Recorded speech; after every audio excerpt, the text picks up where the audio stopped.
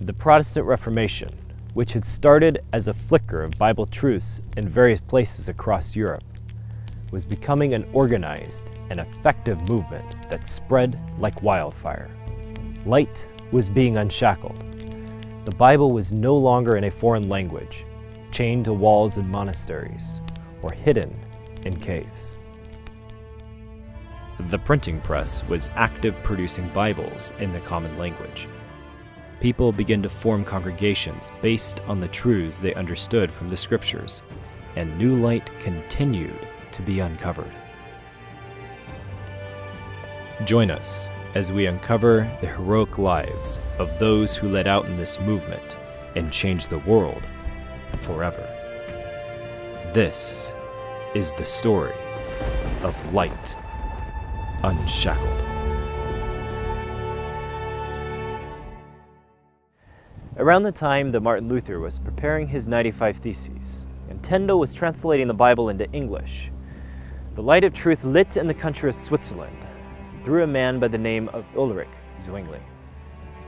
On a cold January morning in 1484, Zwingli was born in a farmhouse out in the country. His parents must have early recognized that Zwingli had a sharp and inquisitive mind, as they sent him to Basel to pursue his secondary education at the tender age of 10 years old. He became a highly educated scholar and priest at a time when the majority of the priests could not even read. Many monasteries had become more like party houses than places of reverence and worship. Positions in the church were bought and sold for large sums of money. A year after Martin Luther nailed his 95 Theses to the castle church door, Zwingli was transferred to the large church here in Zurich, Switzerland. It was here that he began to uncover the light of truth and boldly proclaimed it from the pulpit. Zurich was a destination town for many pilgrims who hoped to decrease their time in purgatory by visiting the different relics. Zwingli noticed that many of these pilgrims thought that their salvation was dependent upon this journey, but this contradicted what he was uncovering in the Bible. As he read verses like Galatians 2 and verse 16, that we might be justified by faith in Christ, and not by the works of the law, for by the works of the law no flesh shall be justified, he became convinced that faith in Christ alone could save people. From the pulpit, he thundered against the abuses that he believed were in the church. He led his congregation, chapter by chapter, through the Bible. As they opened the Word of God, the superstitions that had held their minds in darkness began to break. Shortly after he arrived in Zurich, the dreaded Black Plague broke out. Highly contagious, it rapidly spread across the city. Thousands began to die. The disease was spread by rats and mice, with infected fleas that were being transported in shipping containers from port to port. From the coast, it quickly swept inland, devastating the population. In places, over half of the people died from the Black Plague. Zwingli's friends urged him to flee, but he believed that Christ had called him to tend for his flock, and that included when they were sick and dying. Faithfully, he attended to those afflicted, even at the extreme risk to himself. Ultimately, Zwingli caught the disease and nearly died. His selfless acts moved the town of Zurich deeply. They saw that his was a faith deeper than talk. He was a pastor in the truest sense of the word.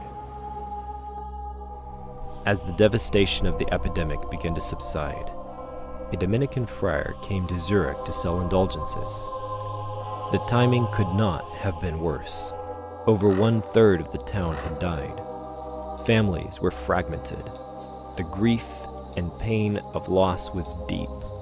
And now the survivors, who were barely scraping by, were asked to pay money to release their loved ones from purgatory. The grieving people were deeply offended by the perceived callousness of the church. Zwingli strongly denounced this with clear biblical reasoning. And the city supported their beloved pastor and refused to allow the friar to stay. But the sale of indulgences was not the only thing that Zwingli felt needed to be reformed within the church. There were other practices and teachings that were also false. The state church taught that in the Mass, the priest had the power to miraculously transform the bread and wine into the actual body and blood of Jesus, placing the priest above God. As Zwingli compared Scripture with Scripture, he saw that the bread and wine could not be the physical body and blood of Jesus. When Christ said, "This is my body which was broken for you," he was still physically there in the room. It wasn't until the next day that he would die on the cross. After the cross, Hebrews 12 and verse 2 tells us that Christ ascended into the heavenly sanctuary to stand at the right hand of the Father. Looking more closely, Zwingli discovered a deeper spiritual meaning. Just as when Christ said, "I am the door," or "I am the vine," he wasn't saying that he was a physical door or a literal vine. So the bread and wine illustrated important spiritual lessons. As the believer partakes of the Word of God, he is sustained spiritually. However, these teachings did not settle well with the state church. The bishop, overseeing Zwingli's district, demanded that the city of Zurich deal with the reformer. In response, the city demanded that there be a debate between both sides so that they could choose which one was truth. At the appointed time, the bishop sent a representative to debate Zwingli and show him the errors of his teachings. Zwingli wrote up a treatise with all of his arguments and scriptural support neatly outlined. The representative was not prepared for such a logical explanation. He said, "We don't have to answer. I'm not allowed to talk higher theology in front of common people." The state church desired to put an end to Zwingli and his followers, but Zurich had firmly grasped Protestantism and faithfully protected their leader.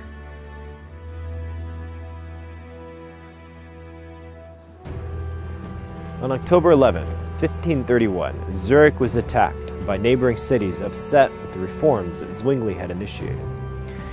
Zwingli joined his forces as a chaplain. During the battle, he was injured, and the papists discovered him underneath this tree.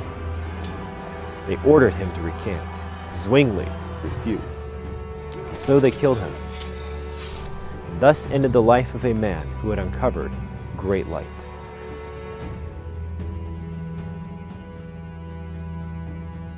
Among the Reformed movement in Zurich, a group of believers, called the Anabaptists, believed the Bible should be taken just as it reads.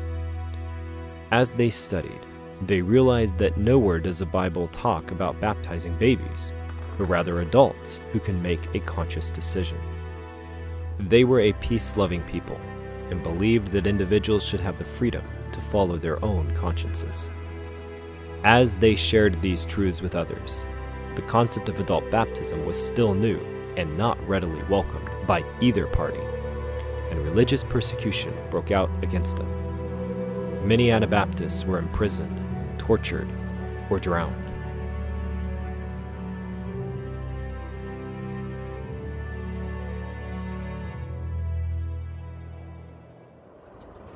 Dirk Willems, a native of the Netherlands, accepted the Anabaptist message and was baptized as an adult.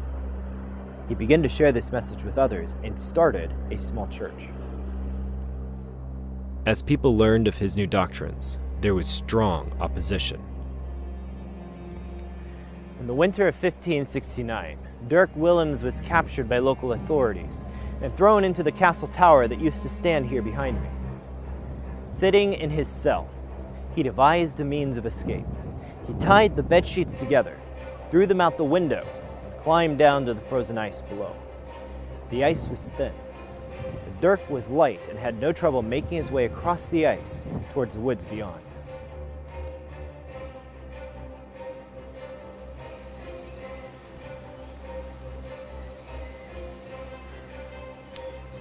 As he crossed, he was spotted by a guard who quickly gave chase. But the guard was heavier than Dirk and fell through the ice. In terror, he screamed for help. Other guards came around, but none of them dared step on the ice. Dirk slowed. He knew he was the only one who could help the guard, but he also knew that to go back meant to face capture and certain death. As he hesitated, the words of Christ flashed into his mind. Love your enemies. Do good for those who spitefully use you and persecute you. His decision was made. Carefully traversed the ice, grabbed the guard's hand, and pulled him out of the icy waters.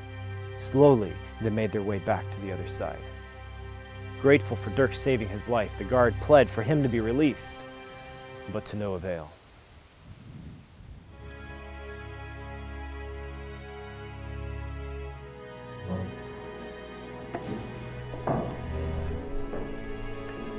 Dirk Willems was seized again and hauled to the top of the church tower where his feet were put in the stocks, and he was held for over a month in the freezing cold. Finally, he was taken outside and burned at the stake.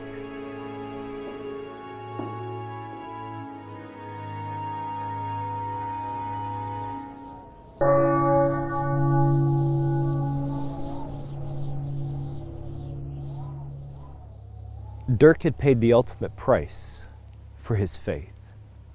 He didn't have to turn back to help the guard. He could have gone free. But he decided to put more value in the life of his enemy than in his own. Dirk made the decision to be faithful to what he knew was right, and it was this decision that sealed his fate. As thousands joined the Reformation, the state church struggled to regain control. It became more and more extreme in its opposition to the Reformation. The Order of the Jesuits was created to counteract the Reform movement. The church was unrelenting in its persecution. The Inquisition, an institution of secretive trials that ended in torture and death, spread its pallor over the land. Anyone who did not accept the church's authority was suspect by the inquisitors. In 1509, in the little town of Picardy, France, a child by the name of John Calvin was born. Calvin early showed signs of brilliance, and his parents enrolled him in the best school that they could afford. By the age of 12, he was appointed chaplain of a small church in their town.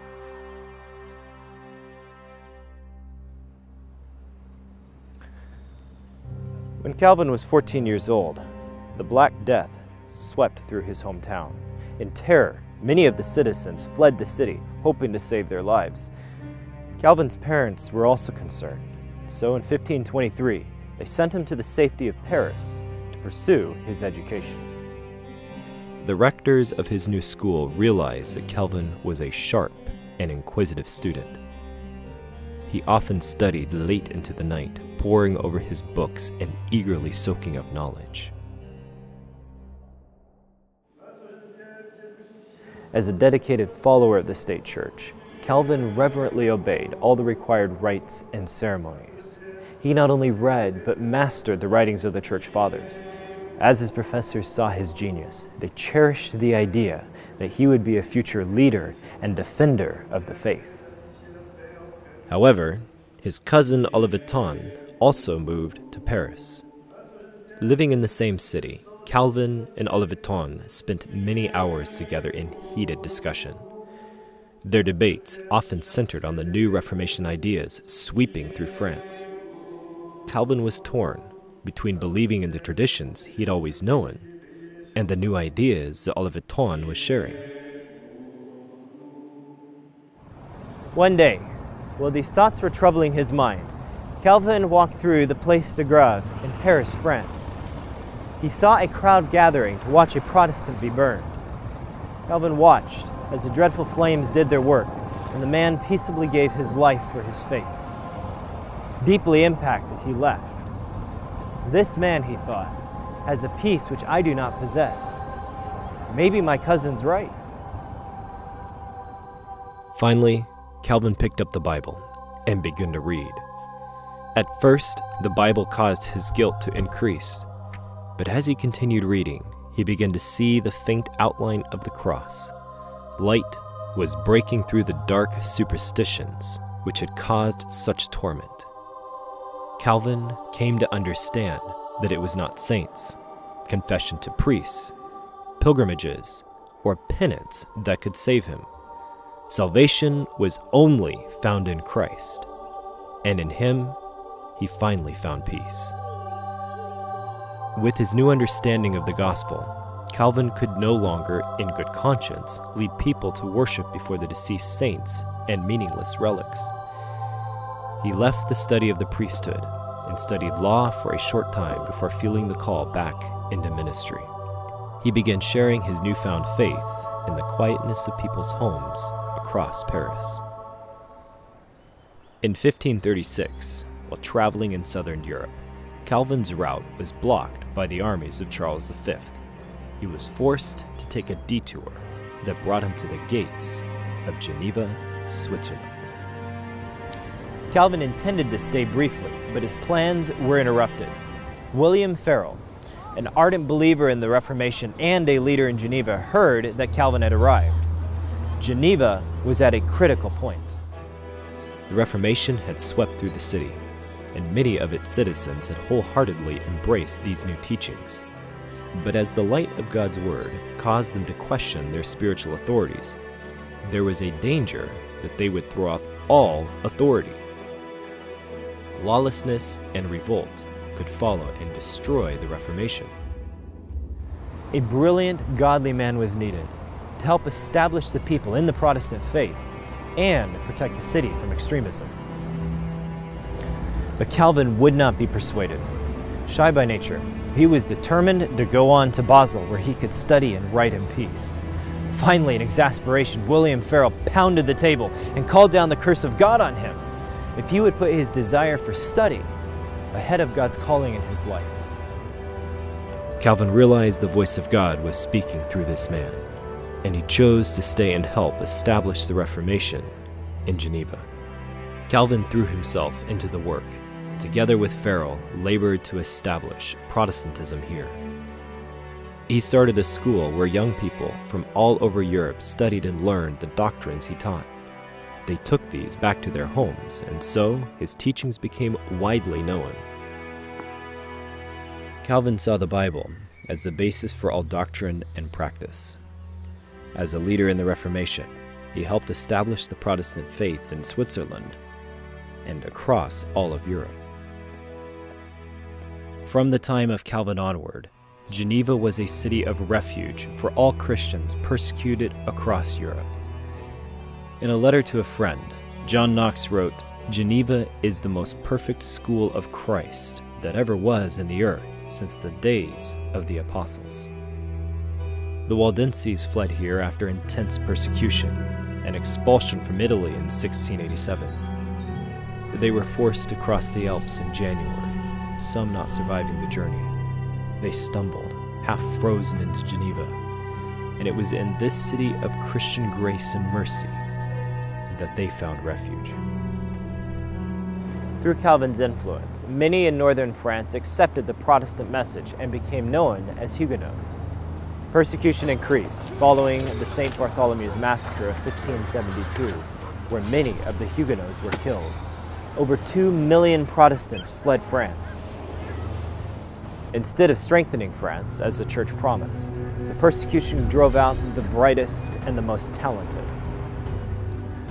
While the Reformation championed the freedom to follow the Bible as one's conscience dictated, there arose in France a different revolution, one which threw off all religious restraint. As they rejected the Church, they also rejected the God whom the Church had misrepresented. Atheism and the goddess of reason became their religion. The godless reason has no moral compass. Survival of the fittest, when empowered by the state, can lead to carnage of unimaginable magnitude.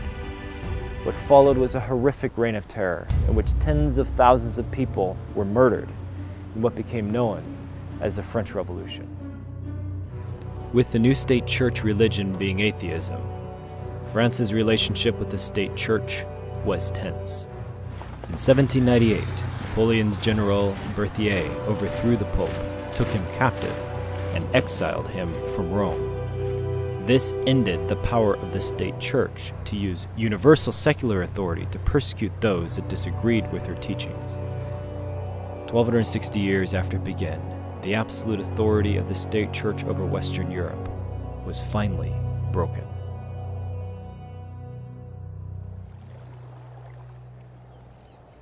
In spite of persecution, the Reformation was advancing in England.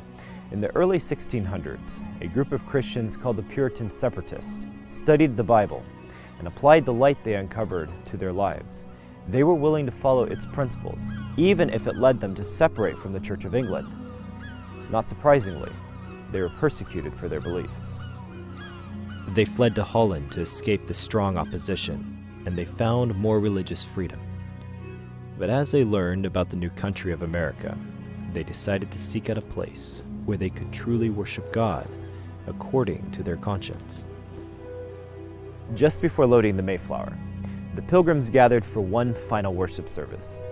Their pastor, John Robinson, who was staying behind, addressed them with one final, moving appeal.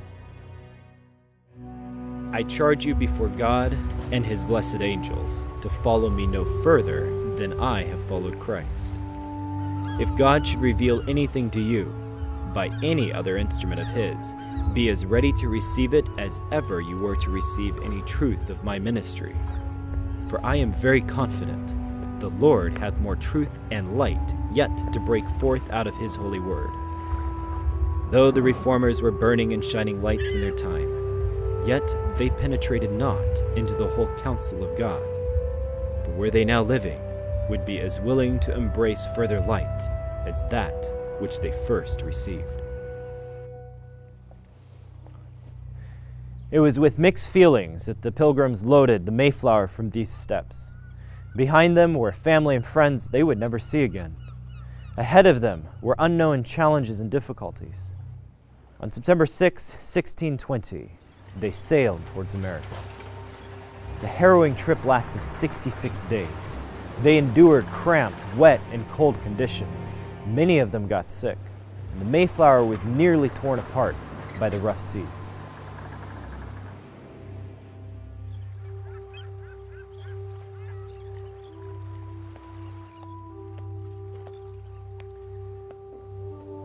As the Pilgrims set foot on the soil of the new land, they knelt and prayed, thanking God for His protection over the perilous ocean journey.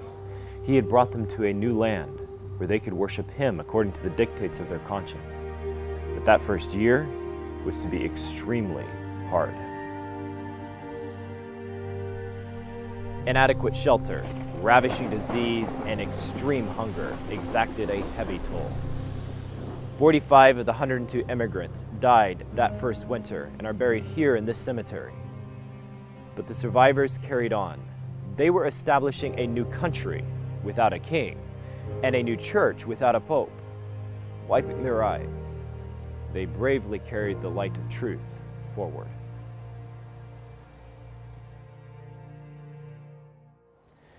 That spring, as the Mayflower left for England, not one pilgrim was on board. The freedom to worship God was more valuable to them than life itself. These early pilgrims were the first of millions who would find safety and protection on these shores.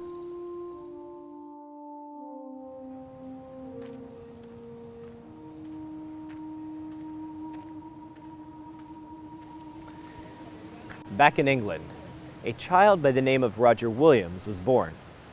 Growing up near the Smithfield Plaza, he witnessed the death of faithful martyrs. As he watched these men and women die, he longed for a country where people could worship however they chose. And so in 1631, he boarded a ship and set sail for the New World. As he settled in the city of Boston, he was disappointed at the narrow view of the colonists. They were just as intolerant of differing religious views as the leaders back in England. He began to express the need for a clear separation between church and state. But this was considered heretical. On a cold January night in 1636, Williams was warned that he was about to be arrested and shipped back to England.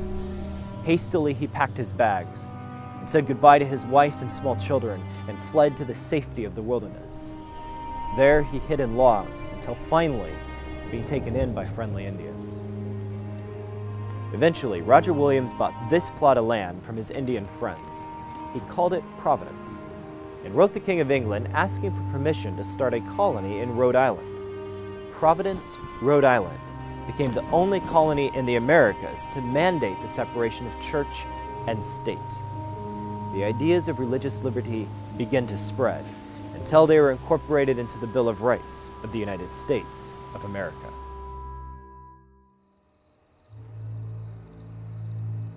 Over the years, the issues of the Reformation have been nearly forgotten. Some have asked, is the Reformation over? Was it simply a misunderstanding, or even worse, a dreadful mistake? So what was the impact of the Reformation? Put simply, it transformed society. More than any other force, it unlocked the Word of God. No longer was it hidden in another language or chained to a monastery wall, but it was available to all. It released language and literacy, science and medicine improved.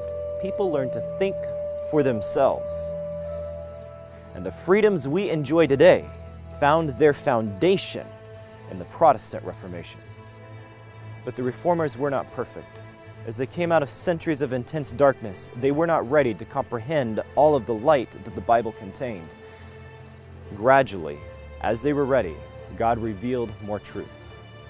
New denominations were formed as old denominations stopped searching the Bible for more truth. Anticipating this continual unshackling of light, Pastor John Robinson told the departing pilgrims, expect more light to be uncovered. Continue to search the Bible for more truth. But he was just repeating the words of Scripture. Proverbs chapter 4 and verse 18 says, "The path of the just is as the shining light, which shineth more and more unto the perfect day." It was not for abstract facts or dusty doctrines that these reformers were willing to die. The Bible illuminates a path to a personal relationship with Christ. It talks of a coming climax to human history. In the Word of God, they found Jesus illuminated. To follow Him, they were willing to give possessions, lose their reputation, or even their own lives. Today, we stand on the shoulders of giants of faith, men and women who are willing to give everything to preserve the Bible. The torch has been passed.